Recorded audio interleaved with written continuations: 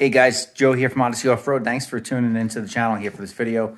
So today what we're going to do is we're going to do a little mod to the Jeep Mojave. And that is because, as you guys know, if you follow my channel, if you don't, you should. So hit that subscribe button. We towed the toys a lot. So toys, by the toys I mean we have the R-Max and then all the quads, ATVs. Sometimes I'll throw just my Raptor in the bed. And sometimes we throw all the quads on a trailer or the R-Max on the trailer and we have to tow it, you know, to riding destinations or on trips. So with the Gladiator being a smaller truck, obviously could use a little assistance in the back for carrying a heavier load or you know, tongue weight from the trailer, just to get rid of some of the sag, which is common even on half-ton trucks. You have these issues. My Tundra would sag a little bit in the back as well when I towed with it. So what we're going to do here is we're going to install these. This is an airlift system, the Airlift 1000 adjustable air springs, they're called. So basically the way it works is you'll see what comes in the kit. It's everything here in that photo. And what you're going to do is you're going to jack up the back of the Jeep. This kit is specifically for the Gladiator JT and the JL platform. So you jack up the back of the Jeep to let the axle hang. You can either support it by the frame with jack stands. You can jack it up, you know, from the hitch just to extend the spring. And then you're going to basically squeeze all the air out of these and then stick them in your springs. And then once you let them get them in there, they'll kind of self-inflate with just the ambient air around it. And then you run your hoses to the top of each spring, run them to the back to a fitting. And when they're just that way and there's no air in them, they don't have any effect on the ride.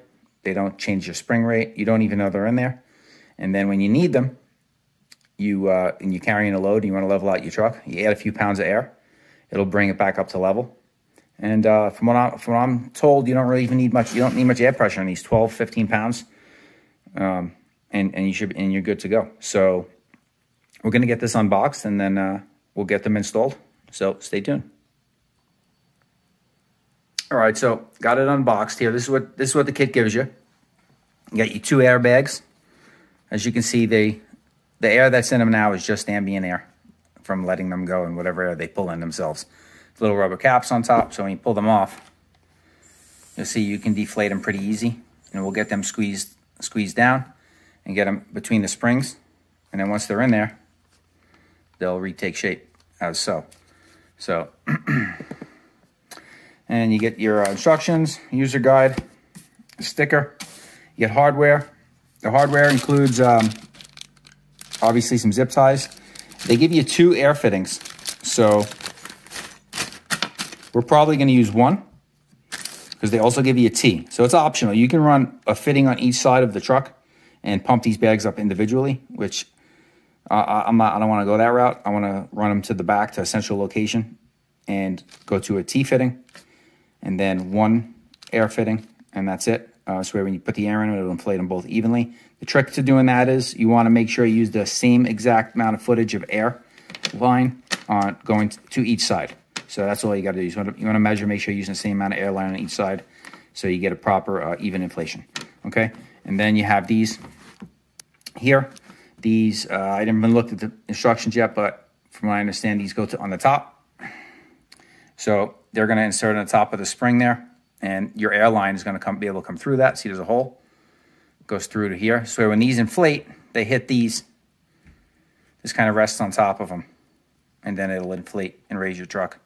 So that's pretty much it. That's what's in the kit. So what we're going to do right now is we're going to get the Jeep prepped and ready, get it jacked up. And then I'm going to put these bags outside actually in the sun so they get a little warm. So it'll be easy to compress them, squeeze them together, and get them in there, okay? So first thing we'll do is get the Jeep jacked up, and then we'll get the lines run where we need. And this way when we get the airbags to go in, the lines will be there. We'll connect them before we stick the bags in. It'll be a much easier process that way. All right, guys. So this is what we're looking at here. Let me see. So I had the airbag sitting in the sun. It makes it nice and soft. The cap is still on it, obviously, so I'm not going to be able to squeeze the air out. But when you take the cap off, this will compress pretty good. I have 1 spring in already. I'll show you in a minute. Just want to make sure you guys know. So when you put this in there, this is a little knob thing that faces up. So you're gonna get your line in. I'll show you under the truck.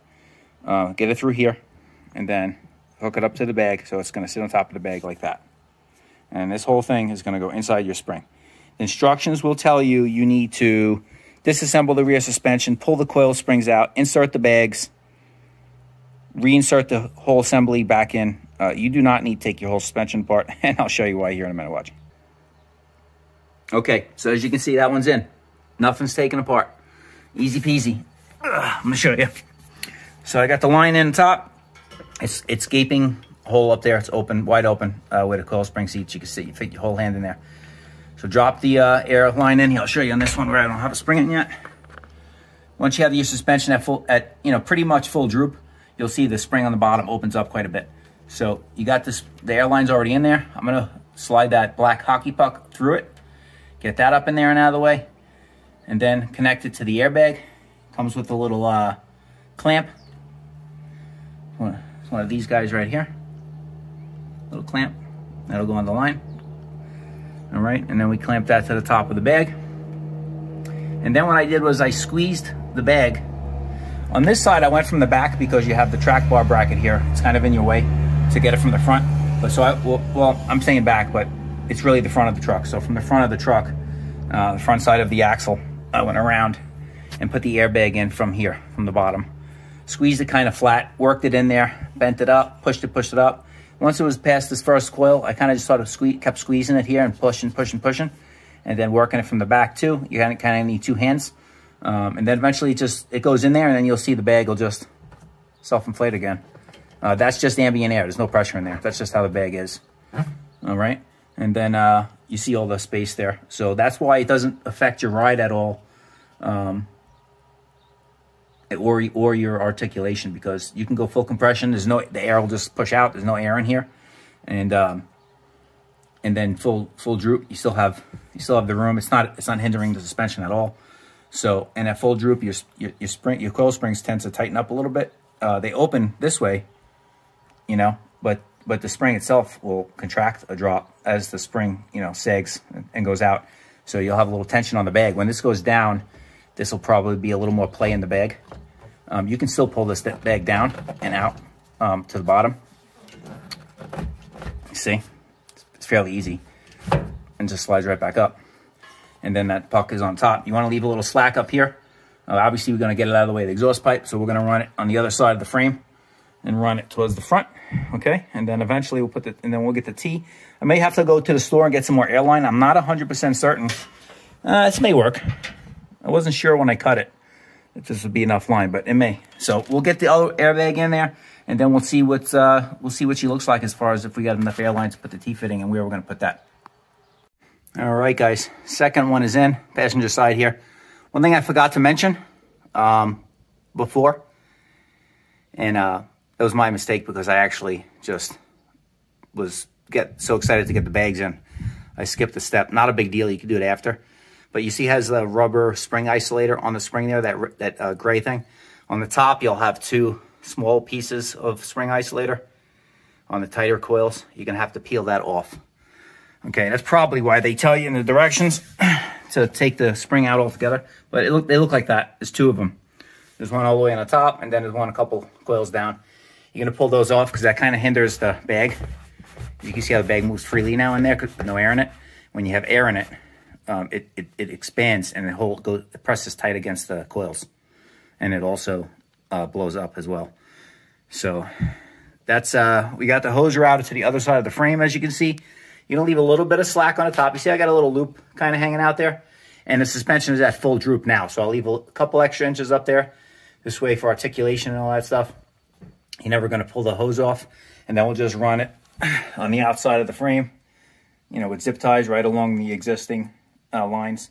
We'll zip tie to the back, and then we'll put the T-fitting. And it looks like we may have enough hose. So let's, guys. All right. So got it all buttoned up. This is actually the day after. So what I did was I had it all buttoned up, and I wasn't 100% sure if I liked it where I had the valves, and it was kind of bothering me.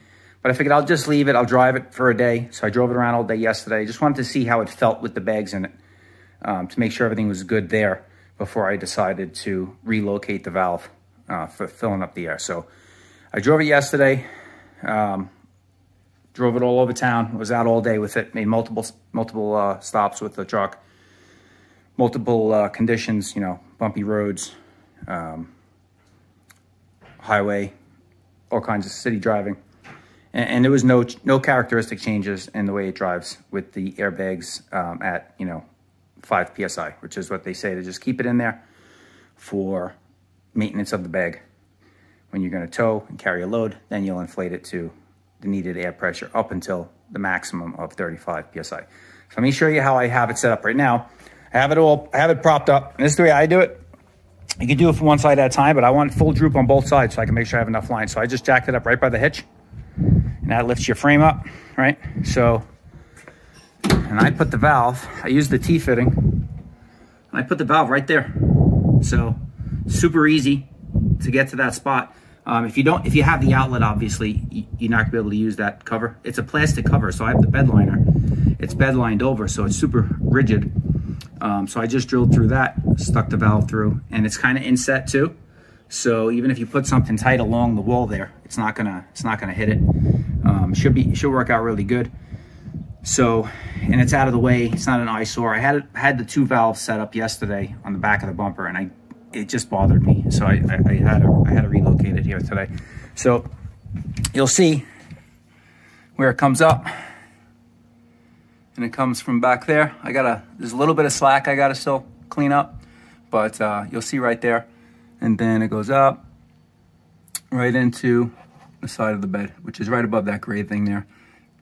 I'm assuming that would hold the plug if you had the outlet, but I don't have the bed outlet. So then it goes back, get you under here. You can see both bags are installed now. Nice, right? There's 0 air in them at the moment. So hose comes back, goes here. I have the T-fitting zip tied up to the rear diff breather tube at the top. And then I have the line coming from that to that airbag with plenty enough slack. It's at full droop now, and it's still about 3 or 4 inches of slack on the line. So it'll be plenty. And then I have the other one, the line going to the other bag, kind of going across. I zip tied it tight there, and then brought it all the way across, up over. It's well over the exhaust. The camera's a little deceiving, but it's got plenty of clearance. And then I have it zip tied over there. It's zip tied back there to a brake line that runs to the back. And then that's pretty much it. And then there's plenty, as you can see, there's plenty of slack on this one. It's at full droop, the suspension, and there's still 3 or 4 inches of slack on that line up on top of the coil spring. So once you lower it, you're gonna have plenty of slack for articulation, what have you. If you do a lift, obviously you probably need to modify it a little bit, maybe give yourself a few more inches. But quite honestly, I think even if I did a 2-inch lift, I got enough slack in those lines right now to compensate for that. You know, and the line is fairly inexpensive, and you can get it anywhere. It's just tubing, so you can get this at East Hardware or Home Depot or anywhere. You sell it by the foot. So that's that. That's where the valve is. Like I said, I drove it yesterday, and zero effect on ride quality. So hope you guys enjoyed the video. Hope it'll help somebody out. I really like it, and smash that like button, subscribe, and we'll see you on the next one.